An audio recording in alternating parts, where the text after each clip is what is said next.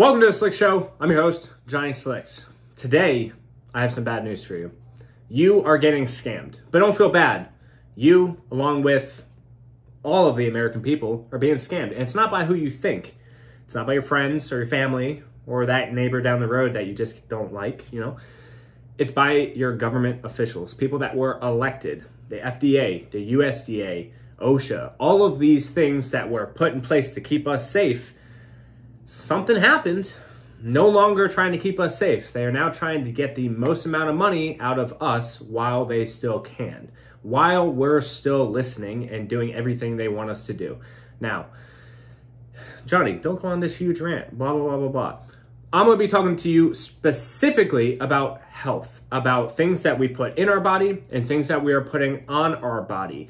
Now, many of you guys might remember the old movie Super Size Me back in the day. That kind of opened up our eyes to maybe the food pyramid is flawed. Maybe the way that we're being told to eat food is not right. Maybe there's an agenda behind it. So a lot of us switched away from eating that type of food. Unfortunately, not enough of us, because I still see Chick-fil-A with lines out the friggin' parking lot. That's wild to me. But did you know that putting things on your body also have very, very detrimental health concerns for you? New health diseases are coming out every single year. I saw this analogy earlier and I love it. You cannot expect to get $1 million results by eating off the dollar menu. You get what you put in.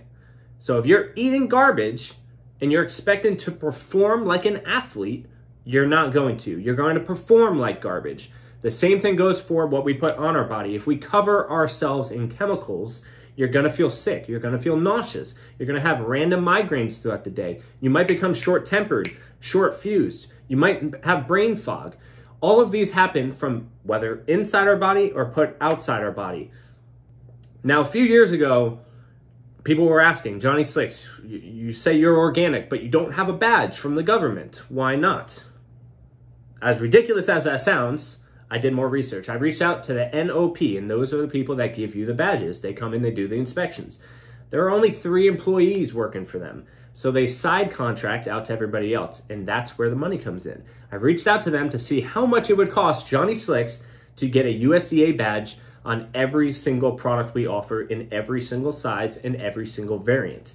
$600 to $700 each per year, per product, per variant, per fragrance. If you're not convinced that that's somehow about money, that this is somehow now revolving around money, then I don't know how to explain this to you any better.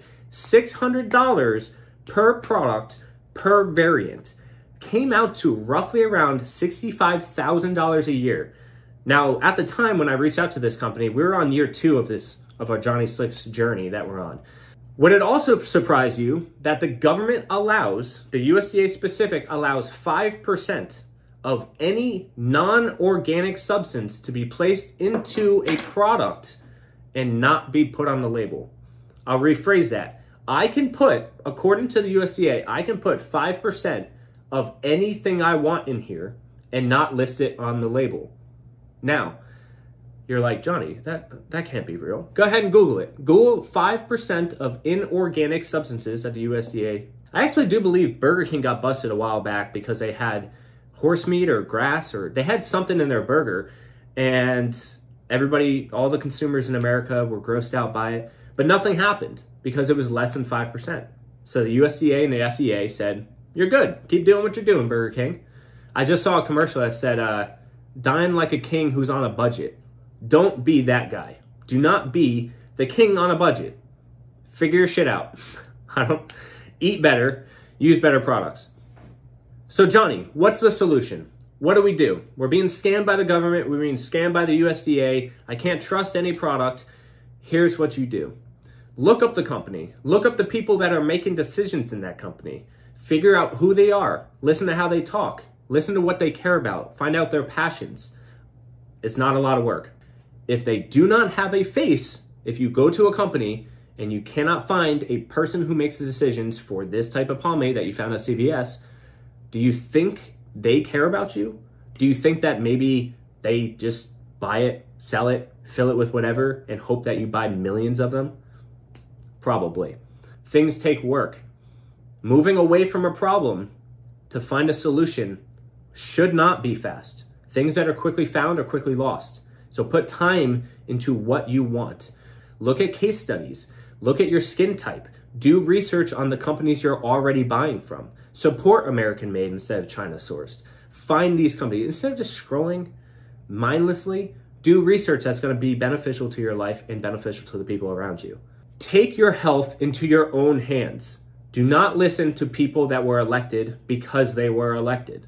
2020 has showed us that that is not a real thing anymore. You need to trust people by their actions, not their intentions. Actions. Take accountability for where you are in your life and what you have going on. So bad news is everybody is getting scammed. The good news is there's always hope. There's hope.